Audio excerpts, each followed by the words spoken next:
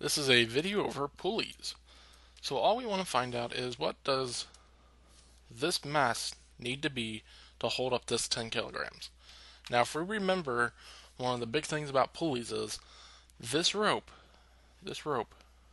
all the way through it has the same tension.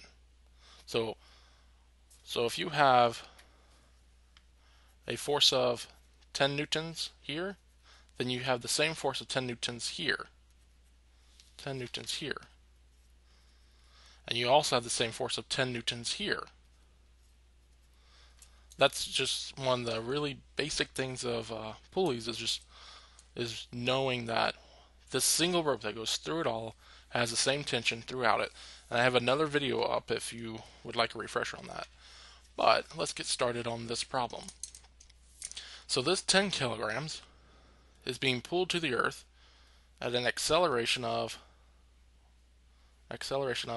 maybe, I'm going to say 10 meters per second squared. So what is the force of that? So we say the acceleration of Earth is equal to 10 meters per second squared, and force is equal to mass times acceleration. Then we have 10 kilograms times 10 meters per second squared is equal to 100 kilograms meters second squared.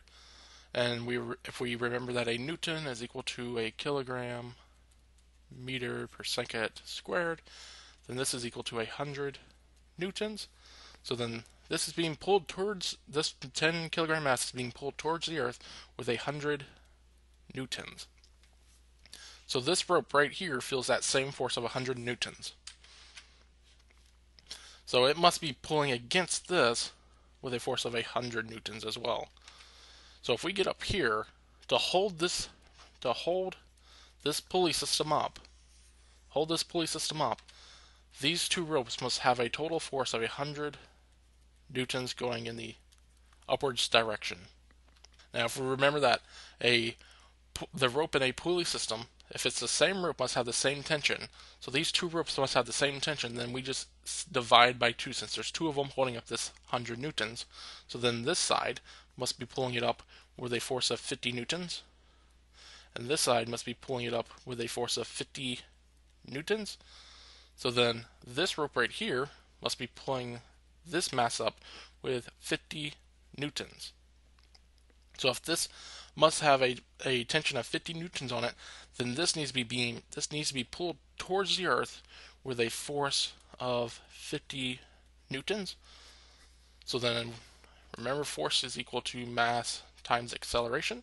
So if we divide by acceleration, divide by a on both sides, we get F over a is equal to the mass. So we have 50 newtons over 10 kilograms, or not 10 kilograms, 10 meters per second squared, and that will give us 5